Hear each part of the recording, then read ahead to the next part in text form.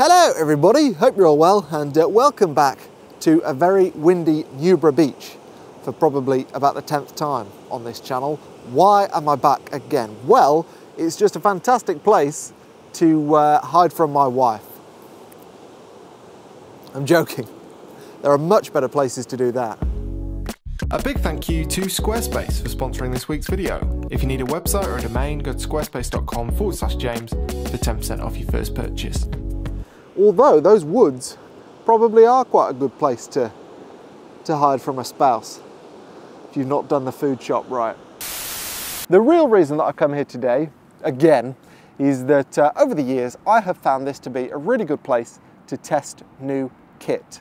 There's lots of variety here, regardless of what the light is doing, and as much as the sunset was forecast, I'm becoming less sure, so we'll see. But the kit that I want to test today is this. This is the Lumix G9 Mark II, and if you've watched this channel for enough years, you'll know that this is exciting to me because the G9 Mark I is my favourite camera of all time. I loved it because it was micro four thirds and therefore I could use really small lenses, and at the time I was using that camera I was travelling all over the place and climbing up mountains, and I really appreciated the lightweight. But much more important than that was that the original G9 was the most comfortable camera to hold I've ever used. Ergonomically it was perfect for me, and that's important because, again, as many of you will know, I hate tripods. So I'm very intrigued to see what this new version is like to use. And full disclosure, if you don't want to watch till the end of the video, you'll know, hopefully, that last week I released a video all about the gear that I'm using for the foreseeable future, and this didn't feature. So I have been testing this for a while, and I'm going to talk about this camera, why I like it, but also why it won't be my daily camera going forward. So that's the plan for this video, regardless of whether there is a sunset or not. But fingers crossed there is. I've not seen one for a while.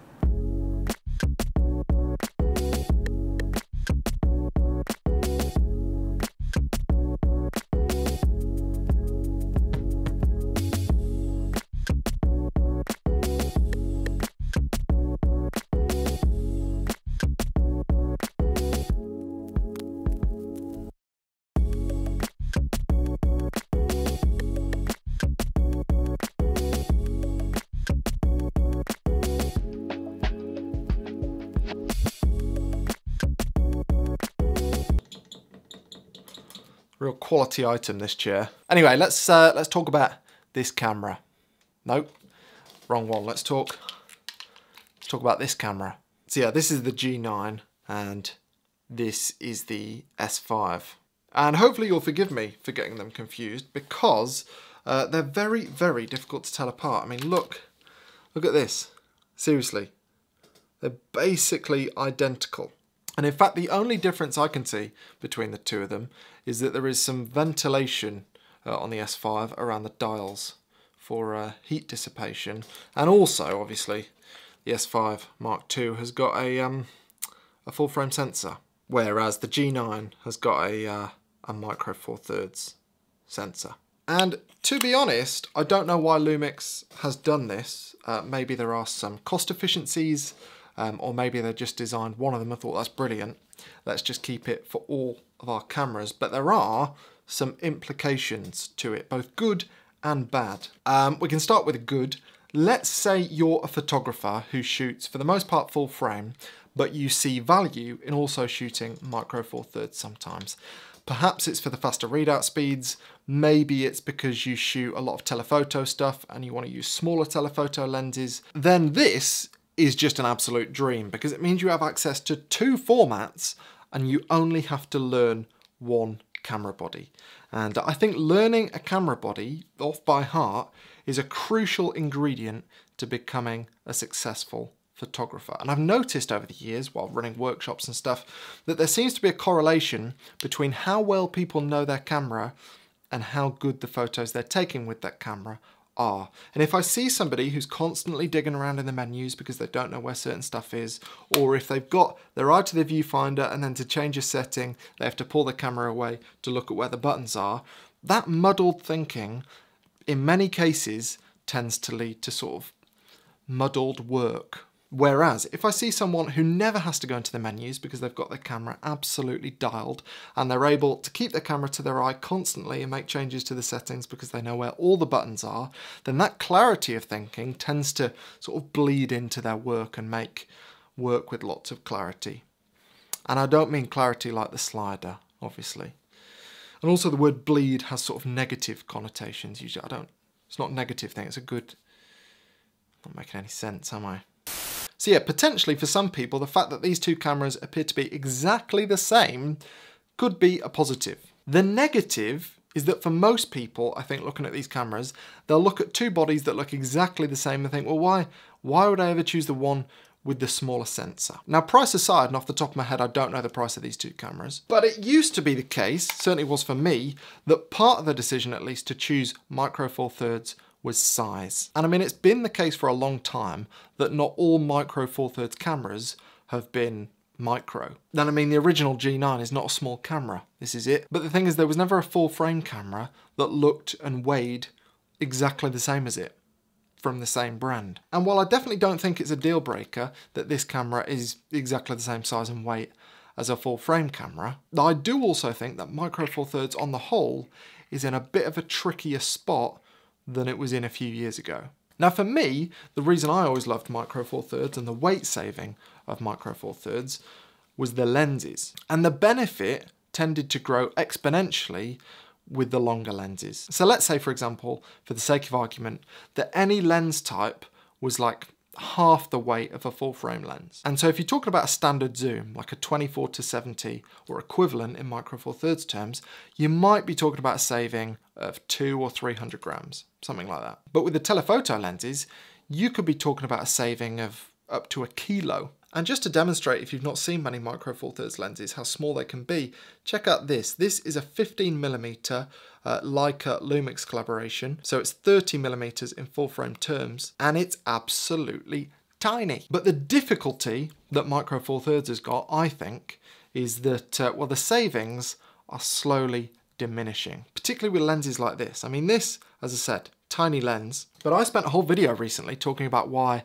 I love this lens. This is a 40mm full frame lens from Sony, all metal construction, super lightweight, it's like 100 and something grams. And because I like to shoot with lenses like this, it means the weight saving I can make by shooting Micro Four Thirds is actually minimal, particularly when the camera is basically the same weight as a full frame camera. And talking about 24-70s, for example, this is the second generation of Sony's 24-70 GM lens, and they made a ridiculous weight saving with this one versus the last one. I mean, it's still much, much heavier than a Micro Four Thirds equivalent, but the weights are coming down. Now, if you're a Micro Four Thirds user, that's not a reason to just sell up and go to full frame, because you can still make a saving. But if you're a full frame user or a user of any system other than Micro Four Thirds, it means the pull of Micro Four Thirds is getting less and less, seemingly. And that, in my mind at least, is what this camera is up against.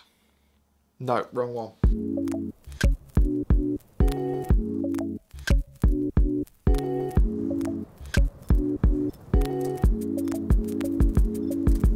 I don't massively want to talk about the specs of this camera because it's modern, and like all modern cameras, it's capable of taking good photos. And sure, it might have a little bit more noise, but to all intents and purposes, this is capable of creating fantastic work. And if it's not creating fantastic work, chances are it's not the camera's fault. And in the case of this video, it's definitely not the camera's fault. It's the operator. But for what it's worth, this camera has 25 megapixels. It has a really cool high-res mode where you can shoot handheld and get images of up to 100 megapixels. And there's quite a cool feature where you can add LUTs to the camera. So you can be looking at the scene decorated in your favorite preset, basically, before you've even pressed the shutter. And that's quite cool.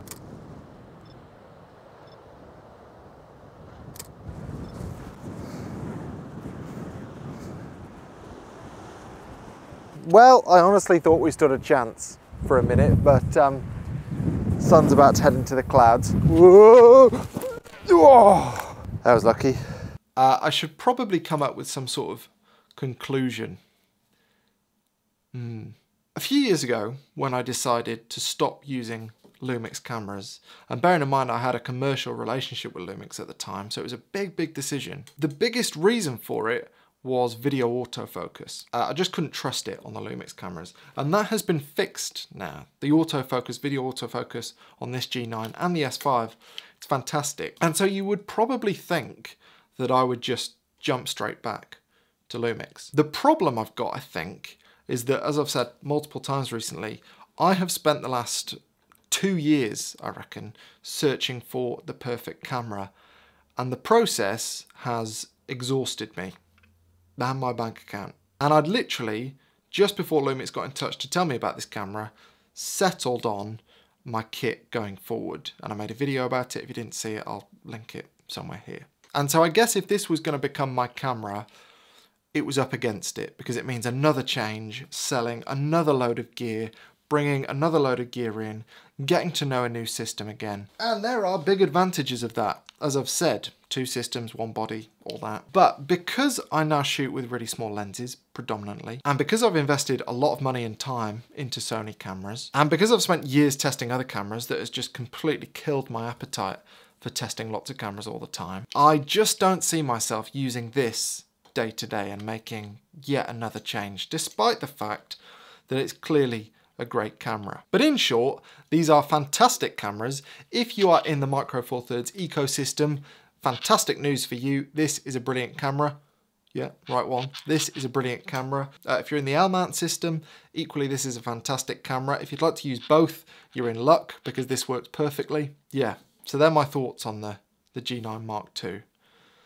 Hopefully it made some kind of sense. Anyway, big thank you for watching, and thank you so much to the sponsor of this week's video, Squarespace. I've actually just updated my gear page on my website, which was what we call in the UK a doddle. Basically it means very easy to do. So for the first time in a long time, that is accurate. So go and check that out if you're interested in what I shoot with. And also I'm very excited about Squarespace at the moment, because they've just released functionality to allow people to add online courses to their websites and their online stores. And that's something that I'm definitely going to be taking advantage of soon. So watch this space for that. But if, like many photographers, what you really want is a website just to display your portfolio, your very best work in exactly the way that you want to display it, then I couldn't recommend Squarespace enough. My template is called Wells. I've used it for many years, and like everything on Squarespace, uploading images and ordering them and deciding exactly how you want your website to look, well, I mean, again, it's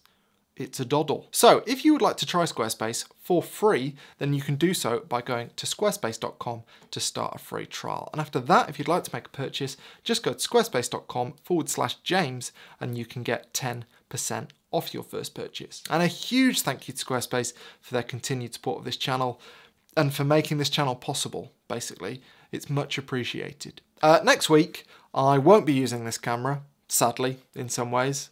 No.